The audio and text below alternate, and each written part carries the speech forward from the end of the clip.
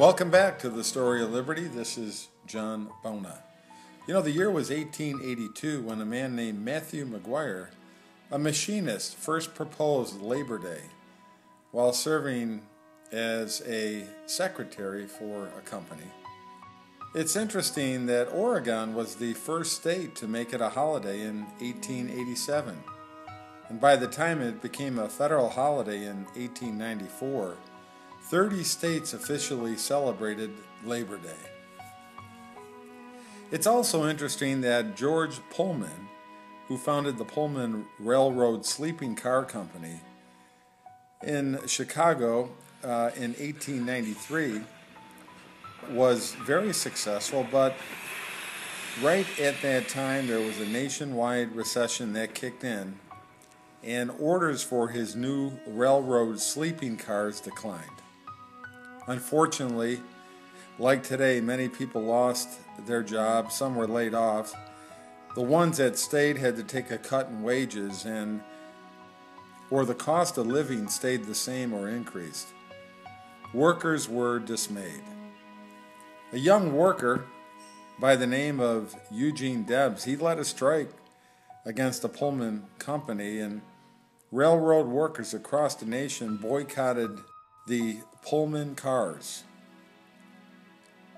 There was rioting and the burning of railroad cars, and it became a national issue when even the mail was interrupted.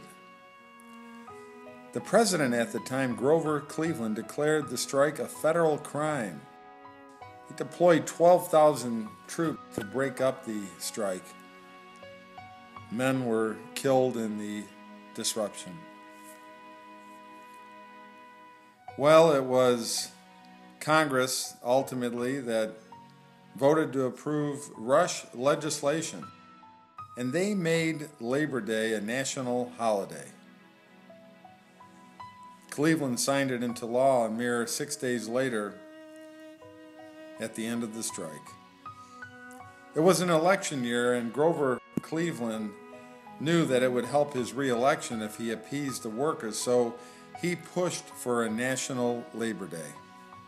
He chose the first Monday in September. This holiday of Labor Day, it's often regarded as a day of rest and parties. It's a big retail day, too, to take advantage of the large numbers of customers free to go shopping. It's become an important sale weekend for many retailers in America. Some retailers claim it's one of the largest sale days of the year, second only to the Christmas season. Labor Day has come to be celebrated by most of us here as a symbolic end to summer. Yes, it's back to school. Labor Day was considered the last day of the year when it was in fashion to wear white or seersucker. I don't see anybody wearing seersucker anymore. In sports, Labor Day marks the beginning of NFL and college football. College football, they usually play their first games of the week before Labor Day. And the NFL traditionally playing their first game the Thursday following Labor Day. Welcome to football, guys. Here we go.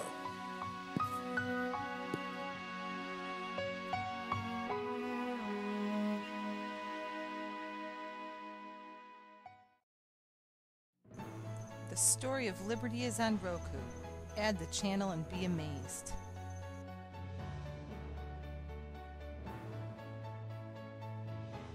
The Story of Liberty's goal is to restore our liberties by educating in the truth. These stories are amazing and entertaining. Add our Roku channel today at thestoryofliberty.net or in the Roku channel store.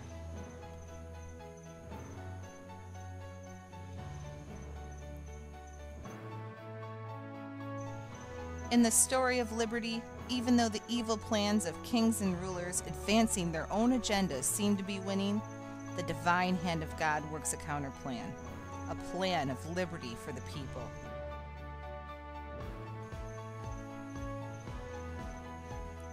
Add us today at thestoryofliberty.net.